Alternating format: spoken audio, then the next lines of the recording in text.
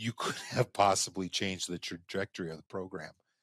But it's always those game of inches. I was listening to you talk about detail, and in the last couple practices I was at, I kind of gravitated down towards the lineman because I think that's where this The real athletes are. Yeah. Let's be honest. Oh, don't get me started on this whole concept of skill positions first, right? Now that I'm a father of a